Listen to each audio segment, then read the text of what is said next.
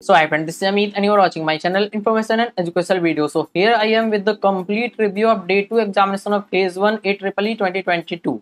I have already provided the similar information for AEEE Phase 1 Day 1 examination, that is yesterday's examination. So here I am with the complete analysis of the paper of Day 2 examination of AEEE Phase 1, and I am providing you the analysis based on the feedback that I have got from lots of students, and so I will provide you the complete detail. So the first impression of the student was that the paper was easy to moderate. Many questions, almost every question were solvable, but the problem was with the time management because the number of question is more in AEEE, as you also know.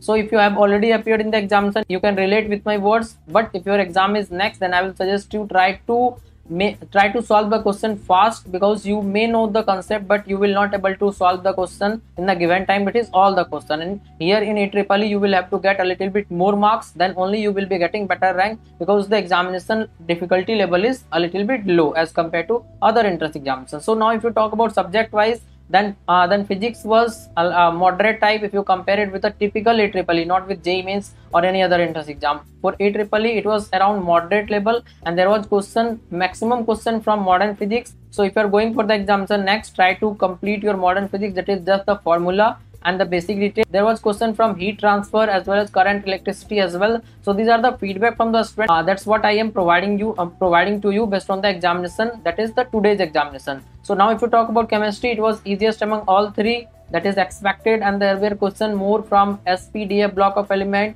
and there was question from biomolecules as well. So try to cover those topics in detail if you are going for the examination next. Try to do the revision. There was question from solid state as well. So these are the important chapter that they cover in the examination. But all those chapter whatever I have suggested in my preparation strategy video, but there were question that is single or multiple from those topic more where what I have suggested in my preparation strategy video. So if your exam is next, or if you are preparing for phase 2, that is most important thing. For phase 2 I am guiding lots of students who got less marks in yesterday examination. So if you want, you can contact me through Instagram or WhatsApp number, so that I will be providing the complete mentorship, that is all the material and everything what you need to have, and more importantly the approach, because the syllabus is almost same for every examination, but the exam dynamics are different. That's why the approach will be different for the examination. Then only you will be getting good marks in the examination, and later you will be able to get good college. So the conclusion is that the paper is typical AEEE paper. Students are finding it a little bit difficult because the students are purely from COVID affected batch. That's why a little bit difficult, and also this year the exam is in the center of AEEE, not from their home. So that's why the students are finding a little bit difficult. But no need to worry, because if the paper is a little bit difficult, then it will be difficult for everyone. So no need to worry. You just need to focus on your preparation and solve the question with better approach. I've already provided the video, that is how you need to approach the question in the examination. If you want to check that video, you can get the link in the I button as well as the description box, so that you can score 30 or 40 marks more, whatever you are expecting. So this was the update. So the conclusion of this video is there will be effect on marks versus rank, as I said in my previous video. So very soon I will be providing you a marks versus rank data for AEEE phase 1 particularly, so that you can relate what type of rank you are going to get based on the marks that you are expecting from the examination. So thanks again for watching this video. Please try to subscribe.